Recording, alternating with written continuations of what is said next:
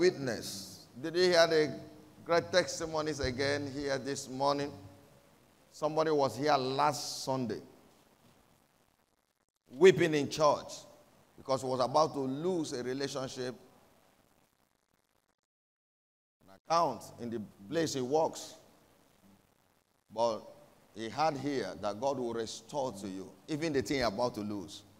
And that was what happened exactly. Today, that testimony went to that account was restored, that relationship was restored. God will give you your own testimony today. Amen. Testimonies of healings and deliverances, open doors. Somebody got a job. Was constantly honoring God's servant. Got a job that is double what he was earning before. As a matter of fact, his boss that was troubling him is almost his salary now. A job that for people with 10 years experience, somebody with 3 years experience got it by favor. God of heaven will place you in Jesus' glorious name. Many more testimonies of God's great acts in our midst. To him alone be all the glory. Miracle alert. The man received, the wife received. Miracle alert. God will give you your own. Now for all these and many more, the ones that are not shared are actually more than the ones that are shared. Let's appreciate this God. Let's glorify this God. Let's exalt him. Let's thank him. Jesus will bless your name. Jesus will exalt you. Jesus will enthrone you.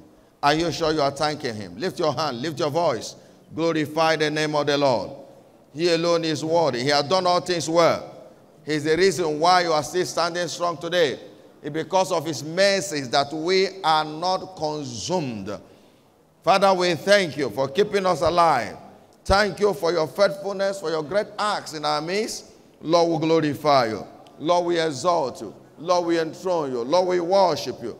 You are worthy of our praise. Thank you because you've done all things well. Thank you because you are strength, our song, our shield, our buckler, our refuge, of our God in whom we trust. Thank you for keeping us from the beginning of the year till now. You are faithful. You are faithful. Lord will glorify you. Lord will exalt you. Lord will magnify you. Take all the glory. Thank you, Jesus. Thank you, Abba Father. Thank you, Holy Spirit of God. Receive all the praise. Receive all the glory. To you be all the glory. In Jesus' excellent name. And we shall say that you are good. And all the miracles you done have brought us joy. And we are changed.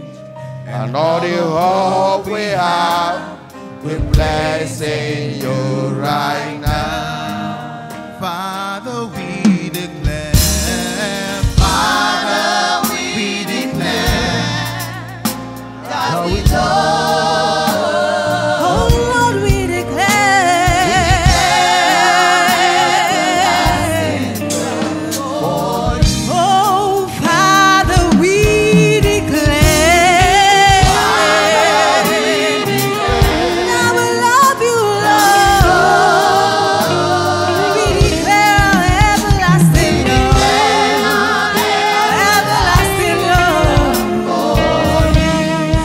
Father,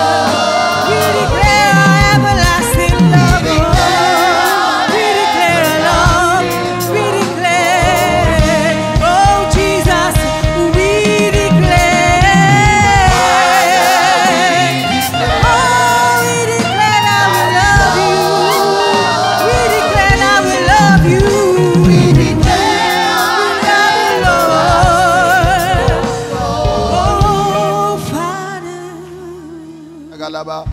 Embreni egezeme kutapa lagani yagalebe. Embrene meruda paraga yagalaba. Jesus, we declare. We declare We love you. We love you. We love you. We've done all things good. We've seen your goodness. We have seen your mercies. We have seen your kindness. We have seen your favor. We have seen your peace. We have seen your protection. We have seen your help. You have laid help for your Almighty. Lord, thank you. Thank you. Thank you. To you be all the glory. Jesus again. Settle every unsettled issue in the life of your people today. Answer questions in our heart. Let your prayers not return ashamed. Let not your prayer return ashamed. Give us help, O Lord. For thine is a helper man. To you be all the glory. In the name of Jesus Christ. In Jesus' glorious name we are worship. Every unsettled issue of your life will be settled today. The God of heaven that has brought you here today will settle you. You shall not be put to shame. In Jesus' excellent name. Hallelujah. Welcome to 2021, your year of supernatural turnaround. So shall it be. Please put your wonderful hands together for Jesus, and you may be seated in the presence of the Lord. This is a special Thanksgiving and dedication Sunday. It also doubles as our covenant day of settlement. Remember, the word of God to us this month has been, the Lord is my shepherd, I shall not want. Today, by the special grace of God, we'll be concluding the serial teaching we started since the beginning of the month, understanding how God leads. Understanding how God leads. So we'll be looking at part 5A in this first service, and we go that way to the third service. Now, remember, this is a covenant day of settlement, and God of heaven will settle every unsettled issue of your life. Kindly come with me to Psalm 119, verse 89. Psalm 119, verse 89.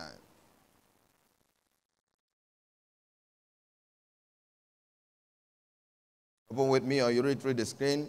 1, 2, go, let's read. Forever, O Lord, thy word is settled in heaven. Whatever is settled in heaven can settle the issues of men in the world. Precious people of God, the settled word of God settles every unsettled issue of people in the world. And today, by that settled word, your situation will be settled.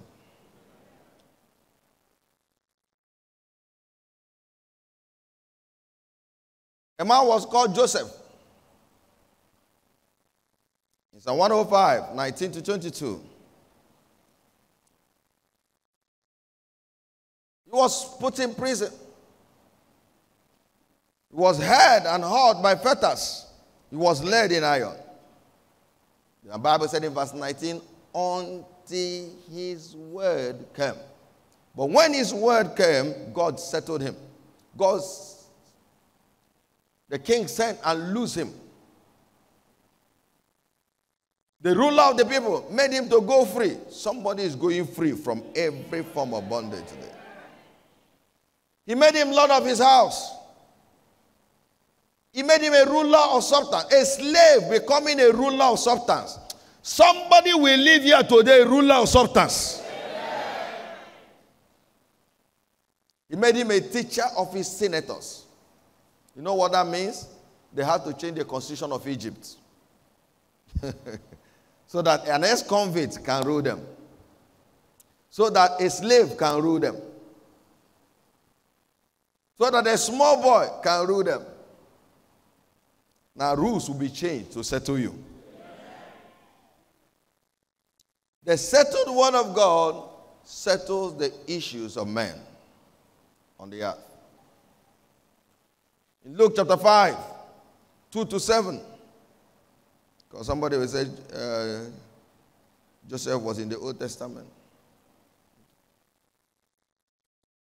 Now Jesus came for a crusade.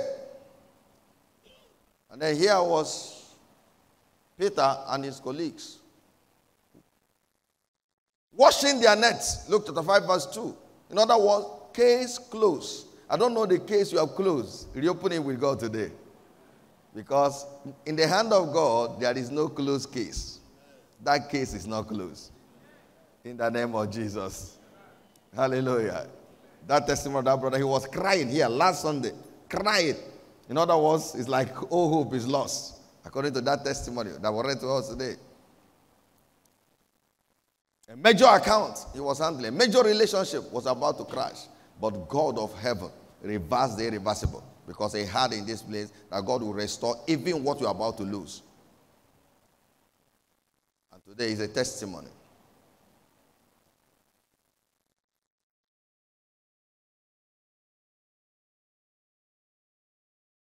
Peter toiled all the night and caught nothing. Maybe that is your situation. From January till now, it's like toiling without result, moving around the circle. You try your best, but it seems your best is not enough. God is going to restore and settle you.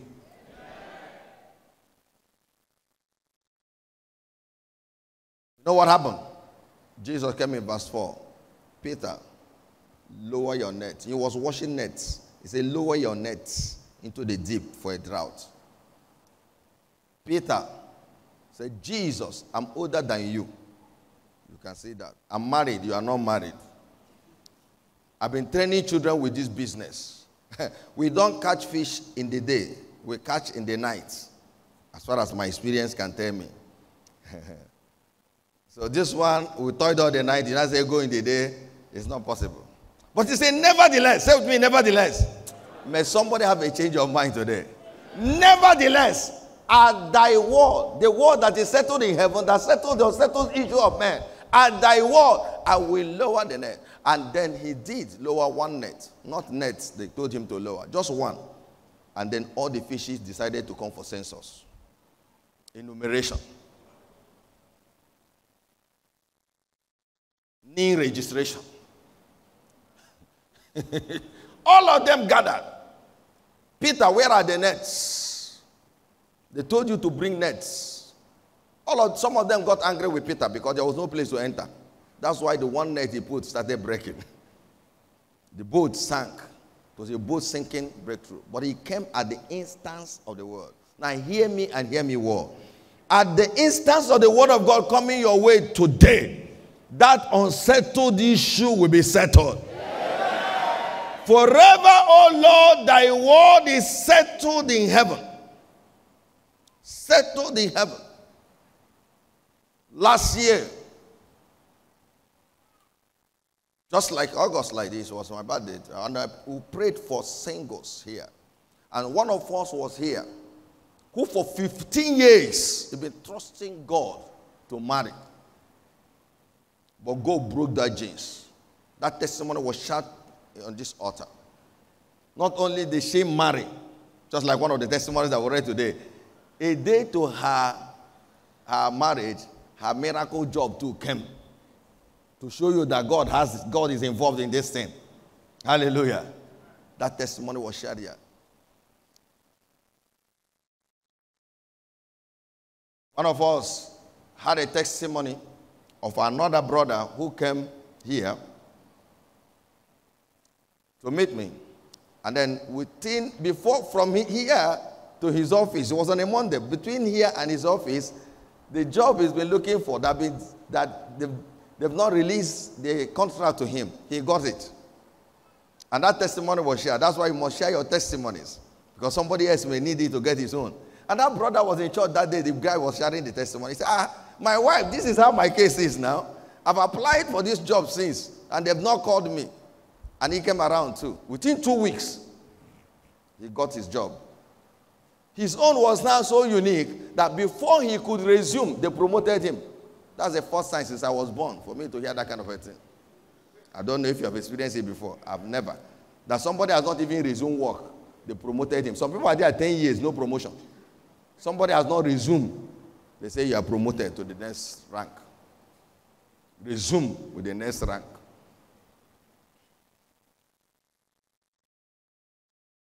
The God of heaven that be settling others will settle you. You know, you may be hearing testimony of others. You think, what is happening? Why is my own? Did you hear the testimony of the woman that shared today that she received miracle alert? It's anytime people share testimony of miracle alert, she will clap with all her heart for them. And he's like, where is my own? But now, somebody she has not talked to in 20 years remembered her all the way from America. Father, remember me for good. And then, serious alert. And the husband said, I needed money. She to say, this is the way, go and tell God in covenant hour of prayer. And before you know it, send us your account number. Don't you like receiving that kind of test? If you don't like it, send it to me. You'll be receiving that kind of test from now. Send us your account details. And it will not be from fake people. It will be like that person. Within 1 hour, 2 hours, it will land. In Jesus' glorious name. It's only those who are ready to send it will ask you. Not the one that will say in 20 years. In Jesus' name. Hallelujah.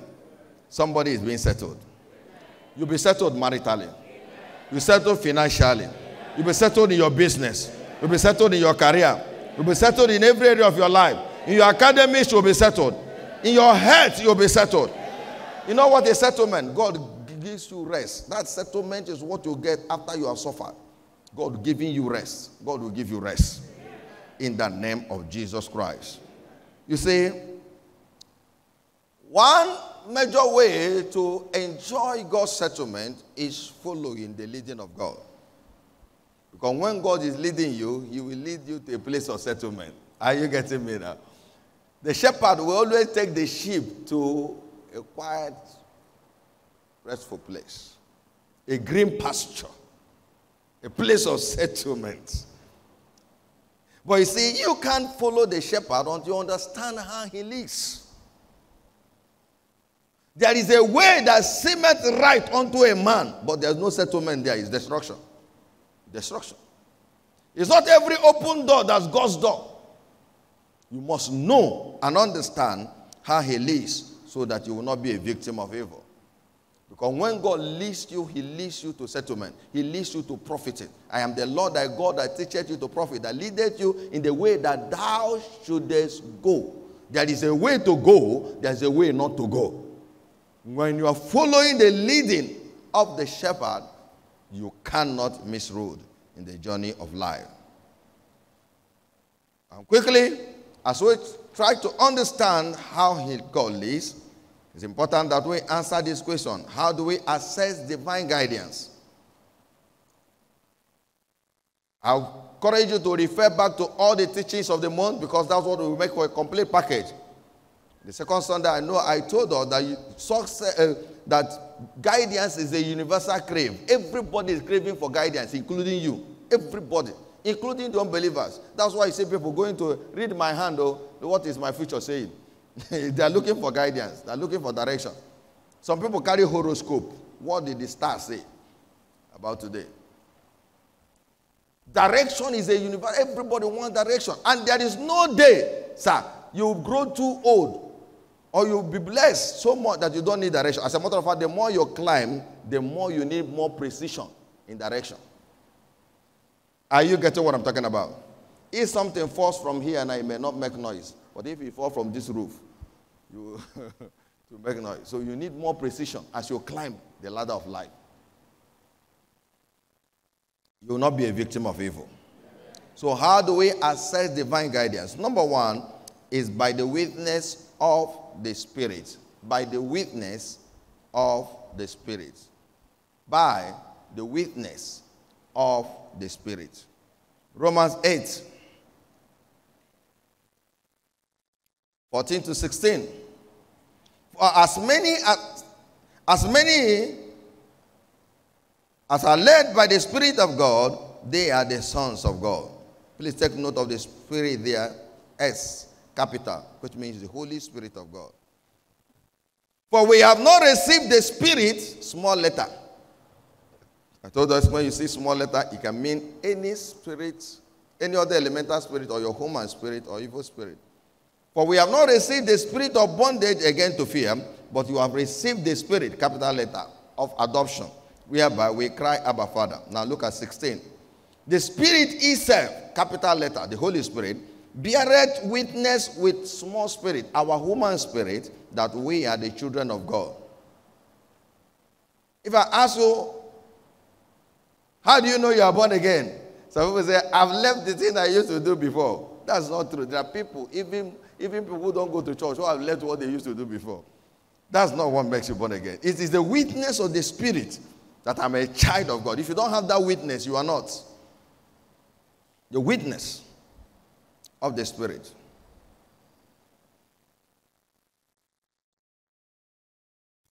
I will not want to go back to some of the things I've already taught us before. But every one of us, we experience this witness. It's just that we are not paying attention.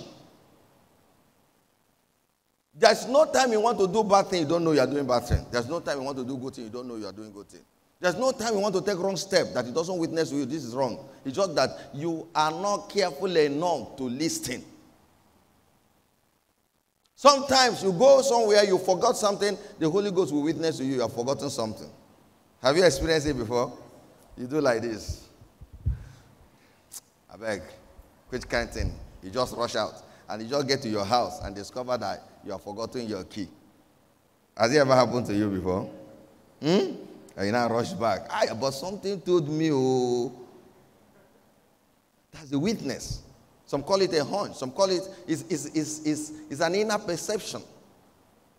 You can perceive something by the Spirit of God. Now look at Acts 16, 6-7. Now when they had gone through Phrygia and the region of Galatia, and were forbidden of the Holy Ghost to preach the word in Asia, the Holy Ghost forbade them. After they were come to Mysia, they are said to go into Bithynia, but the Spirit suffered them not. It was by the witness. The Spirit suffered them not.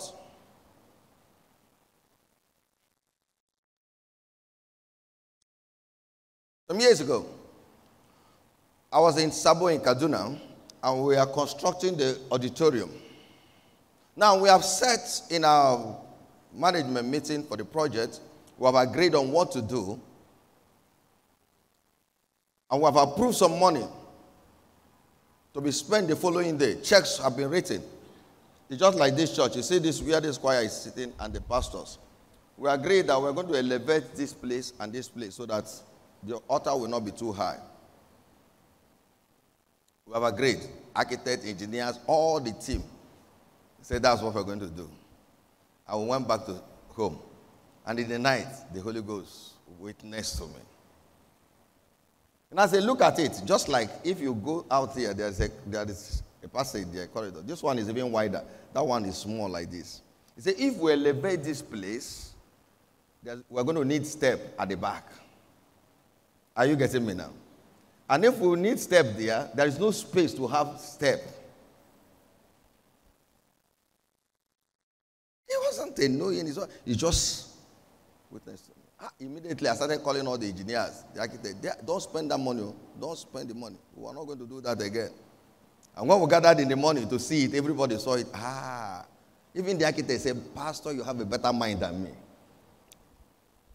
It wasn't Pastor. It was the Holy Ghost that witnessed to me. And that way, we saved money. We saved embarrassment that it could have caused us. After elevating it, there would be no place to put step. The Holy Ghost. He can witness to you who to marry, who not to marry. He can witness to you the business to do, the investment to do, and the one not to do. There is no one here he has not been witnessing to. But I want you to please pay more attention. Pay more attention. Because this is one of the cheapest ways the Holy Ghost leads us and guides us.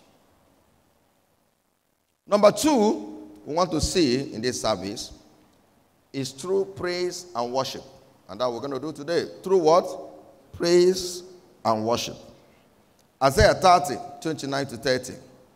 You shall have a song as in the night when a holy solemnity comes and gladness of heart, as when one goeth with a pipe to come into the mountain of the Lord, to the mighty one of Israel. And the Lord shall cause his glorious voice to be heard, I shall shoot the lightning down of his arm with the indignation of his anger, and with the flame of devouring fire, with scattering and tempest and hailstones.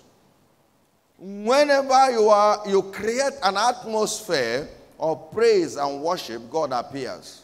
Remember, Psalm 22, verse 3, God inhabits the praises of Israel. Amplified version is inhabits the place where the praises of Israel are offered.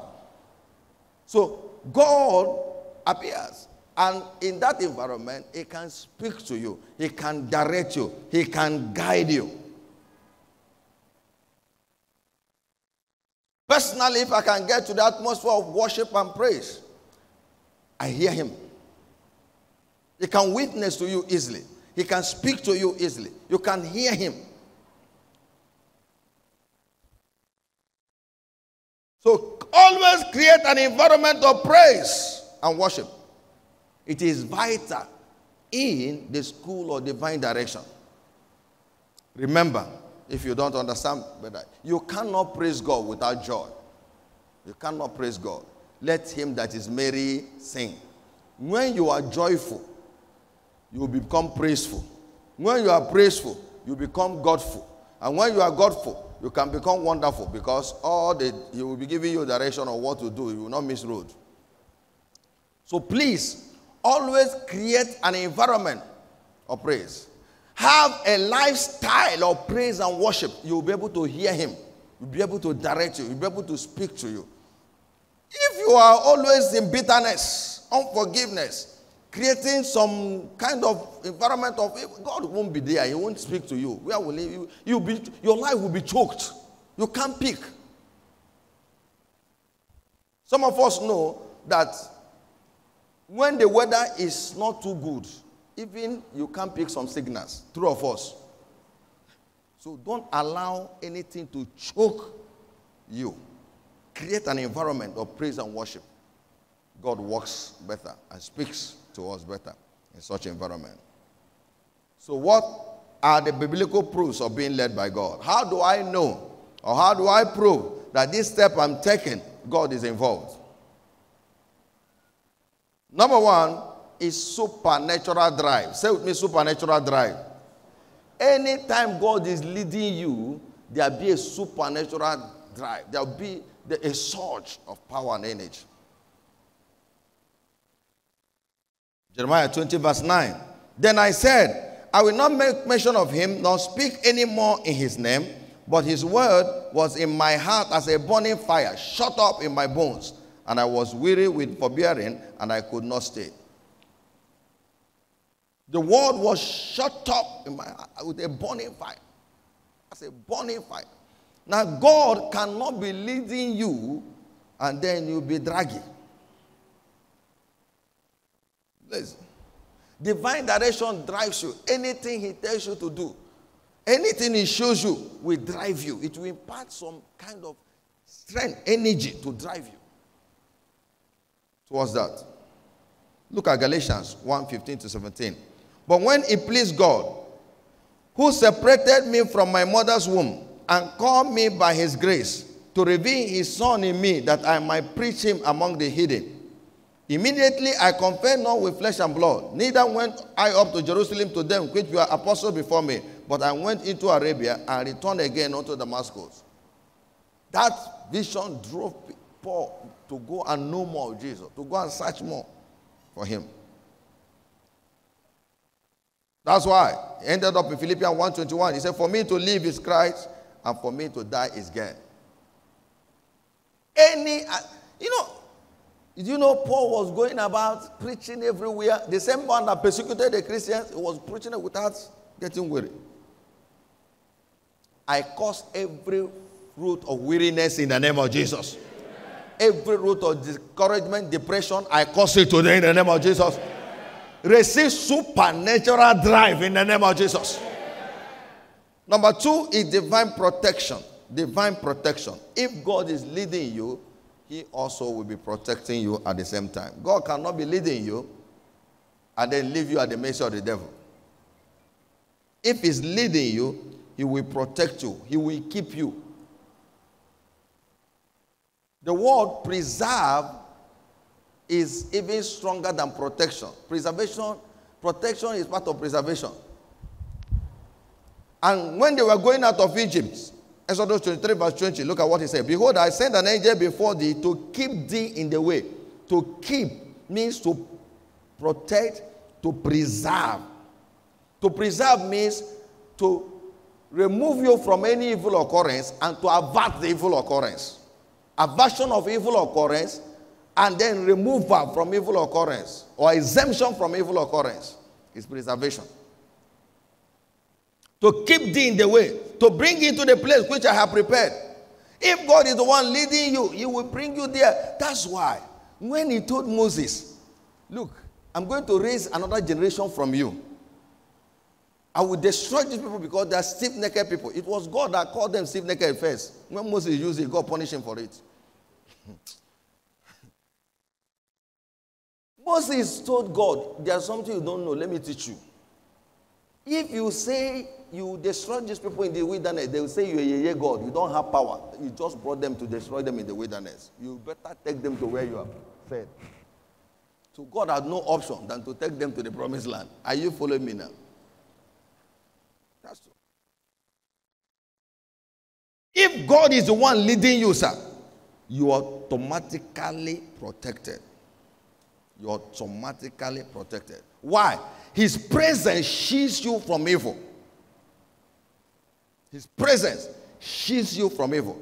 When they went out of Egypt, a land of a strange language, Judah was his sanctuary. Israel was his dominion. The sea saw it and fled. The mountains skipped like ram. The little hills like lamb. The Jordan was driven back. He said, what any the old Jordan that thou fled, and you mountain you skip like ram, and little hills like ram. He said, tremble thou at the presence of God, at the presence of the God of Jacob. So it was the presence of God with them that shielded them from all the wild animals in the wilderness. You think there's no wild animals there? It was the presence of God that protected them. So when he's leading you, now think about it. You as a father or a mother, you are leading your child to school. If there's any danger, won't you protect the child? Will you just leave the child to the danger? No. The same way, when God is leading you, he automatically protects you. He automatically protects you. He automatically protects you. He led them in that out of Egypt. In that Psalm 114, 1-7. His presence was what the sea saw and said, I can't tamper with these people. His presence was what the people, the mountain saw. He said, let's give chance. When God is the one, evil will not come. Evil. In the road God is leading you, you will not see evil. Because he's too big to defend himself. Hallelujah. So me I hear. Anyway, today is our covenant day of settlement. God will settle you. Every marital issue is being settled right now. Every health issue is being settled right now. Every academic issue is being settled right now. Every financial issue is being settled right now. Every form of satanic siege in your family, I command it to be ended in the name of Jesus. Please understand that by redemption, we are not permitted to suffer beyond a while or a moment. You are not permitted to suffer beyond a while or a moment. 1 Peter 5:10, but the God of all grace, who had called us unto his eternal glory by Christ Jesus, after that you have suffered a while, make you perfect, establish, strengthen, and settle you. 4 things happens after you have suffered a while. The first one is perfection. The second one is stability. The third one is strengthening. And then finally, settlement. Now I want to announce to you, in that issue you have suffered a while. You have suffered a while. The Bible told us what a while means. A while means an hour, 1 hour. Like in Luke. In Matthew chapter 8, 8-13. Remember, that centurion, when he looked for the healing of the servant. The same, verse 13 specifically, the same hour that Jesus spoke, the child was healed.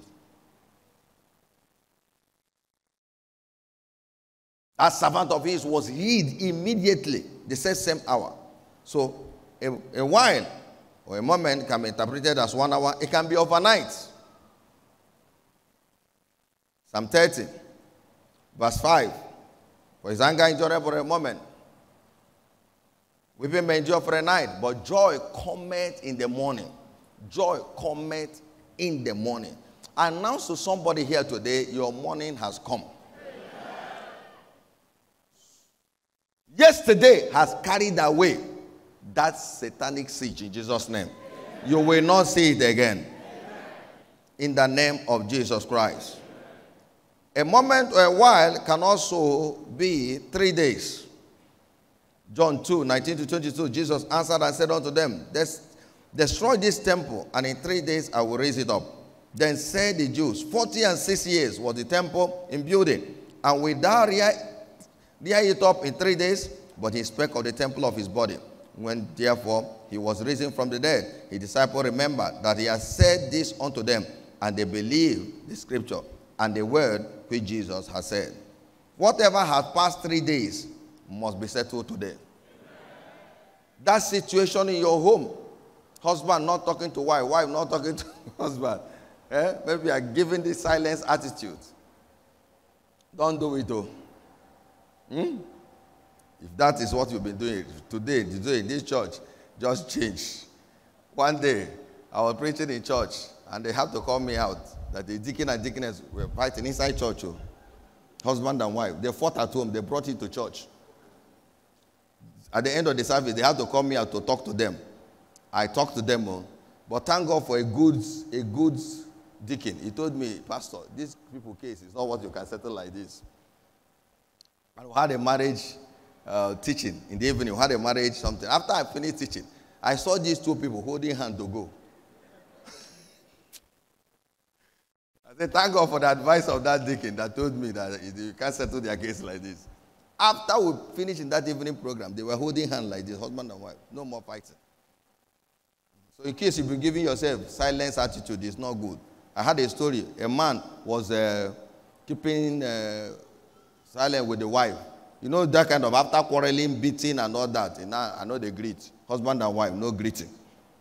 The same house. So pastor coming, they will mend up and do as if to say that together. After pastor go ahead, as I was saying before. So they were keeping themselves quiet, you know. And the man needed to travel. He needed to travel.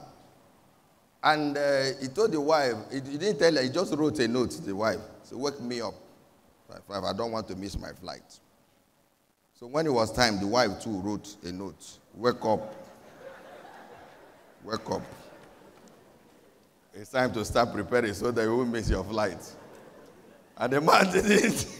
Since he can't read while he's still sleeping, he woke up and discovered that he has missed his flight. He was quarreling with the inner spook.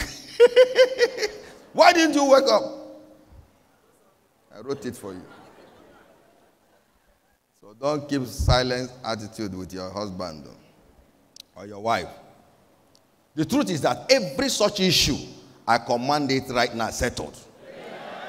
Every issue in your marriage, issue of fruitfulness, settled right now. Somebody get a miracle conception from now.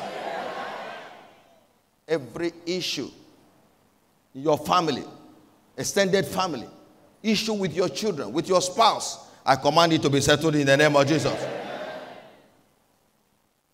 Issue of relationships, I command it restored and settled in the name of Jesus.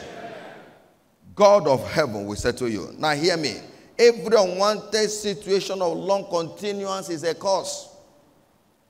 But remember that Christ has redeemed us from the curse of the law. Deuteronomy 28 verse 59, we say that everything of long continuance, such sicknesses of long continuance, is a curse.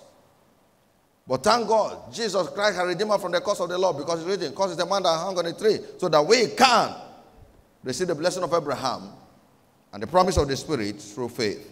Galatians 3:13 to 14. So to enter the realm of settlement, what must I do? Number one is that you must be born again and continue to hunger and thirst after righteousness. You must be born again. You must be born again. You must be born again. John 3:3. Jesus answered and said unto him, very verily I say unto you, except ye be born again, you cannot see the kingdom of God. You can't see it. It's not talk of entering if you are not born again. Remember, blessed are the pure in heart, for they shall see God. Don't miss God with sin. That is why you are not settled. You are going from pillar to post, running helter-skelter every year. You end up in yawning. No. Separate yourself. Separate yourself from sin. Separate yourself from immorality. Separate yourself from Beth Niger.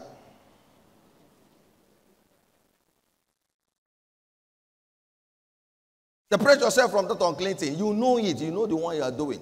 Separate yourself from that pornography, from that masturbation. Separate yourself from that lesbianism, from that homosexuality. Separate yourself. Separate yourself. I used to tell people, even goat that is white knows that he will not sleep with another he goat. Human being. You mean say goat better pass you?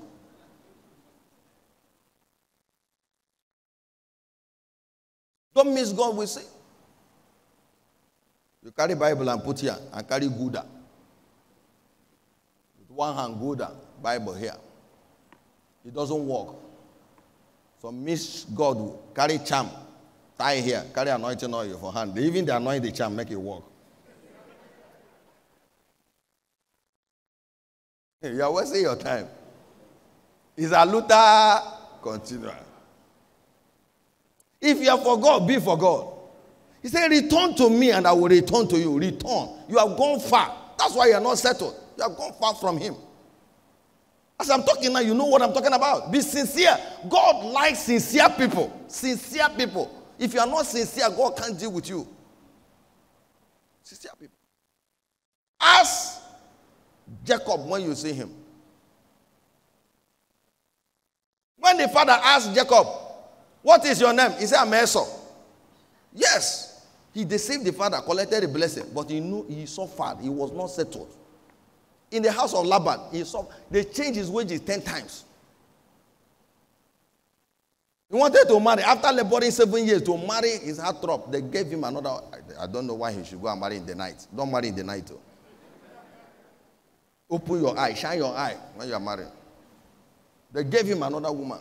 He has to work another 7 years, 14 years to get a lady.